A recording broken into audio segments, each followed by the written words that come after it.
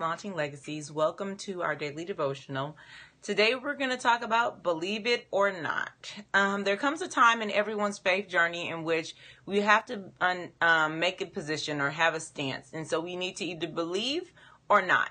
And when it comes to practicing our faith, we really need to think, okay, so if either God is who he says he is, he does what he says he does, he will be who he says he will be, and he is honest, his character is good, or not. And it's just that simple. Every person on a faith journey will need to either believe it or not. There's places, though, even though we would like it to always be in a place in which we're full-heartedly believing it and demonstrating that we believe, that's not necessarily the case. So what may happen is we get to these places of vacillation, kind of like the place I was talking about yesterday, where we say, where am I? Have I missed my time in life? Have I missed the stage I'm supposed to be in? Have I missed what I'm supposed to be doing? Did I not hear from God? Am I in the wrong place? Did I marry the wrong person? Are these kids somebody else's and I don't know about it? There's all these different questions. But when we look at it big picture, it comes down to either we believe God or we don't. Because if we believe him, then he is who he says he is, he'll do what he says he'll do, then we have to wholeheartedly move in that direction, because that's how faith works. And when Paul is writing about this, he has to write with some emphatic positions in the New Testament. And it's important for us to recognize that same emphasis, that same place in which he's concretely standing there and looking and going through what he's going through, that part is something that we have to recognize we wrestle with all the time. Paul was living in a time and day in which things were a lot different, right? They were a lot simpler, and there was a lot less pressure from the outside to do certain things to a certain extent, right? Because his life was simpler. There wasn't as many social mores and norms. He had to, though, still come against the Sadducees, the Pharisees, all of the religious leaders, all of his past upbringing, and he had to learn to stand. So even though the time was simpler, some of his obstacles were the same. He had to decide if he was going to believe or not believe. And once he was on the road to Damascus, right, when he got turned from Saul to Paul,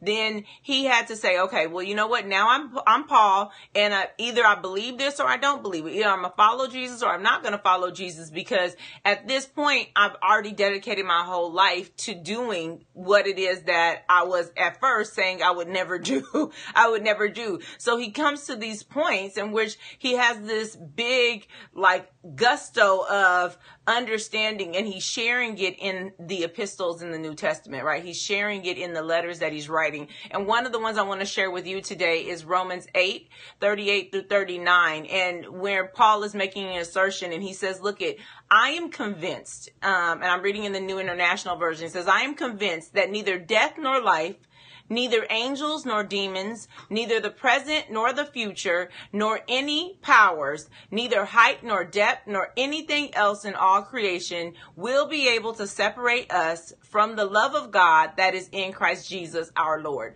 And so he's talking to this body in Romans, or writing to this body in Romans, but what he's doing is saying, listen, I believe it. There's not a not to it. I'm convinced. I am persuaded. It depends on the translation. He says, this is where I'm standing. And so I'm going to encourage you to have the same stance, no matter what's going on in your life, no matter the circumstances, if it's trouble, if it's peace, if it's rest, if it's transition, if you have been in the same place and you were hoping for a transition, no matter where you are, you're going to have to either believe it or not.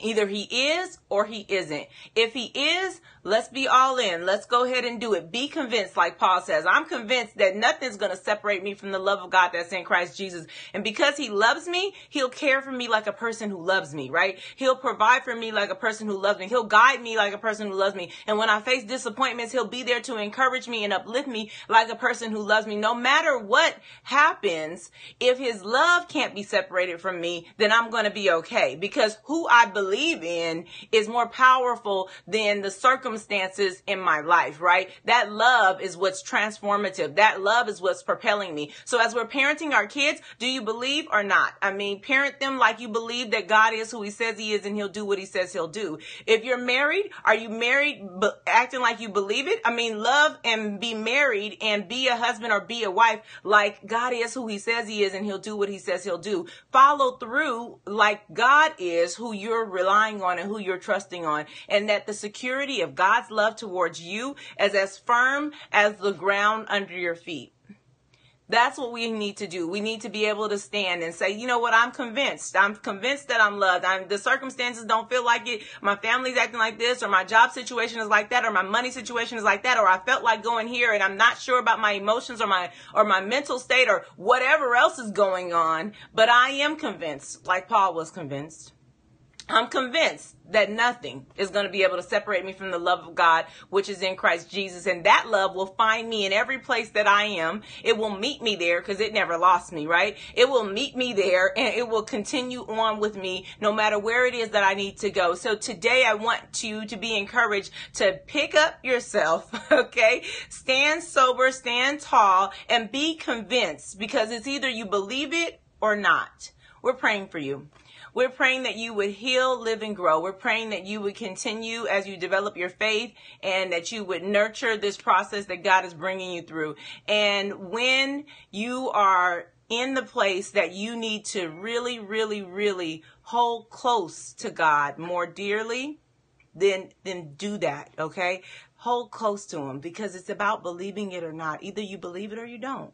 So if you're believing it, believe it and hold close to it. And let's keep this journey going. We're praying for you to be in that position right now, that you can trust that God is who he says he is and he'll do what he says he'll do.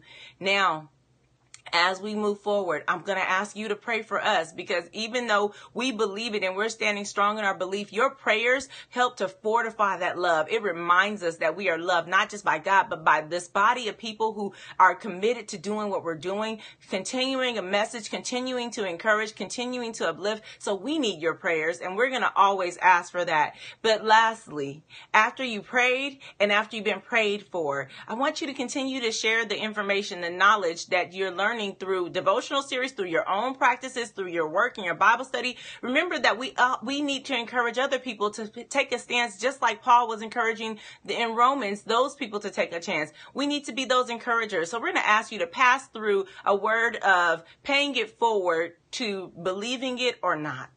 All right. Until tomorrow, we'll see you. Please be blessed.